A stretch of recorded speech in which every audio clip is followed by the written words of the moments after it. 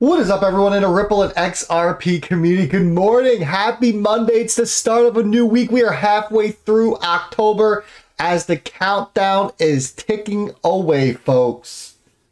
In this video, we got some major things we're going to go over. We're going to talk about the CFTC commissioner, their plans to define retail investors, why this is a good thing, why this is going to help bring about regulatory clarity, and guess whose office the head of the CFTC was just in? You got that right. It was Ripple's. How about Bitcoin? Lovely Bitcoin, and Maxi Boy Kaiser is coming out there and talking some more crap on XRP. Nothing changes with him, right? Well, guess what? Bitcoin failed to produce one block for over an hour. What do you think that meant? Can we say backlog? Can we talk about transactions not going through? But Bitcoin is the chosen one now, isn't it? SEC, have they done poor research? Let's think about that for a second. We're going to dive into this. Has the SEC chosen to do poor research on Ripple and XRP to cryptocurrency, or was there blatant manipulation, folks? That is the million-dollar question. So, without further ado, what we're going to do is we're going to jump over to Live Coin Watch. I got about 12 tabs open at the top. We're going to get through them all in about 11 to 12 minutes. We're going to keep this video short and sweet. Bitcoin coming in at $19,408. It's currently up 1.17% in the past 24 hours. Ethereum coming in at $1,319. That is up 2.83% in the past 24 hours. We are seeing both USDT and USDC under their dollar peg, and XRP's coming in at a mean lean 47 cents. It's actually in the red, 2.34% down on the 24. Total cryptocurrency market cap has gone up just a tad bit, coming in at 953 billion, and the Bitcoin dominance is once again stuck in its range. It has gone up. We were at 39.02%. We are now at 39.04%. Folks, what we are seeing, and I have a tweet that I put out last night that covers this beautifully. New money is not entering the crypto markets at the moment. What we are seeing is we are seeing money shifted and moved around. We are seeing it go from one altcoin to another. Hence why some coins are pumping and why others aren't. Be careful out there, because this is what happens. I've been here for 5 years, 6 years. I don't know. I've been here a while. I've seen this time and time again. This is what happens. You'll see 1, 2, 3. You'll maybe see a handful of coins that start pumping and start going up in value. Everyone gets excited. Everyone gets FOMO. They think that it's time for the crypto markets to run, especially those coins, and that those coins are going to be the leader. But what they are not noticing is that the total cryptocurrency market cap is staying the same, which is telling us that no new money has actually entered the market. Money is just leaving other cryptocurrencies or even stable coins and going into these coins. The value is rising up. These whales who are manipulating the markets and will dump as you are buying the top. They will get better positions, and you will be stuck holding your favorite little coin that you just purchased, hoping that it gets back to your buy-in point. You have to be careful. The markets are very, very stale right now and very, very flat. Don't go chasing green candles.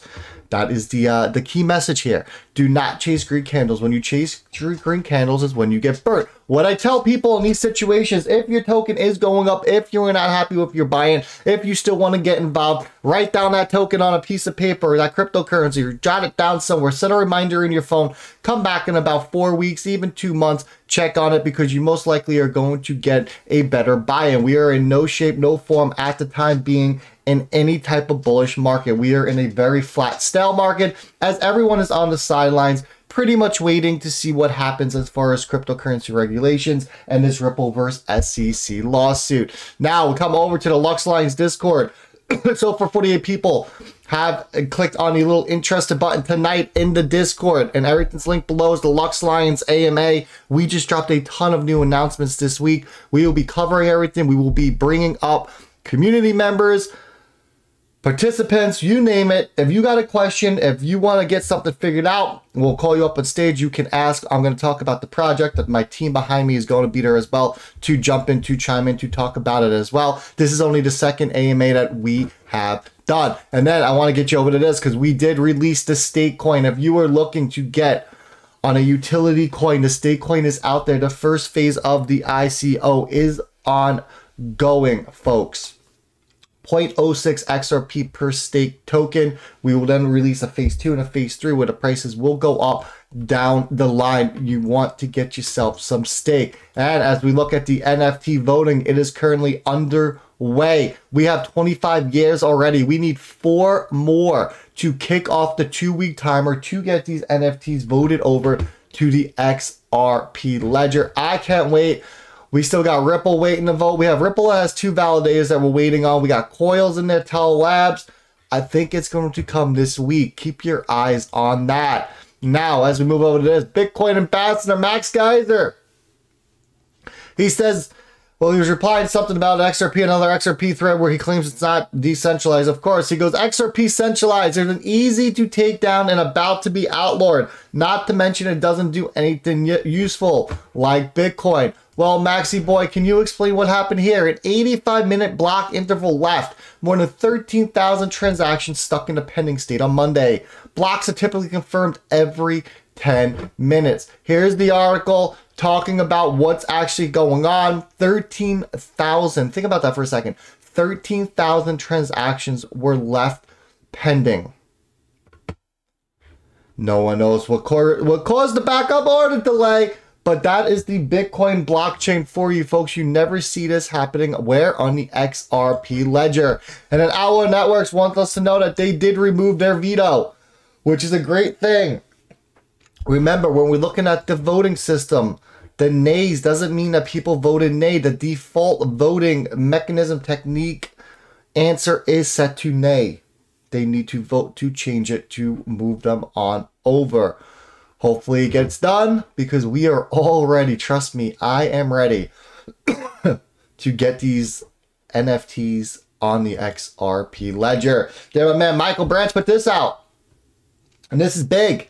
You want to make sure that you can provide expanded access to retail investors, but in a way that's safe and affordable for them, which might look very different than how institutions or how a high net worth individual might purchase. This is coming from who? Well, the CFTC. That's who it is coming from, folks. Here's the article. CFTC commissioners plan to define retail investors. This is what we need. We need the CFTC to step in because the SEC is not doing anything. Who is the CFTC? Well, the Community Futures Trading Commission is an independent agency of the U.S. government created in 1974 that regulates the U.S. derivatives market, which includes future swaps and certain kind of options. Why is that interesting? Well, who remembers this? September 19th, about a month ago. Caroline Pham. And right here, you'll see who she is. She's a CFTC commissioner. Was over in San Francisco visiting Ripple's office, hanging out with Brad. I wonder what they were talking about. What do you think? What do you think they were talking about? You think she gets it? Think she's taking her time to do her research? Because we know the SEC didn't, which is going to lead us into the point now, folks. Did the SEC really just have poor research? Or was there blatant manipulation? Well, Crypto Era got off the Roth IRA and they talked about this. Let's give this a listen. Well, was the SEC intentionally trying to pull the wool over the eyes of the judge and say that this didn't have use case and it didn't have utility? Or were they really that bad in doing their research, where some people think that the SEC knew XRP had utility, but they were going to try to make the story that it didn't? I think their research was poor. I can't imagine they thought they could. How in the world did they think they could get by with trying to put that story out there and that it wouldn't be shot full of holes? So did they seek to intentionally mislead? That is, in a sense, that's really a terrifying thought. It may also be possible that they have a certain amount of overconfidence given their standing before the courts in general and don't worry about exaggeration to make their point. I don't know if that's the case. It seems specious to me in a matter of law such as this that they would be cavalier like that. And so I think it does warrant these questions about, are they intentionally looking to deceive? I mean, certainly, you know, in any law case, you are looking to present a viewpoint, because it's hard to imagine how you could say with a straight face, if you've done any research, that there is no use here. Right. That's so blatant that it makes you wonder.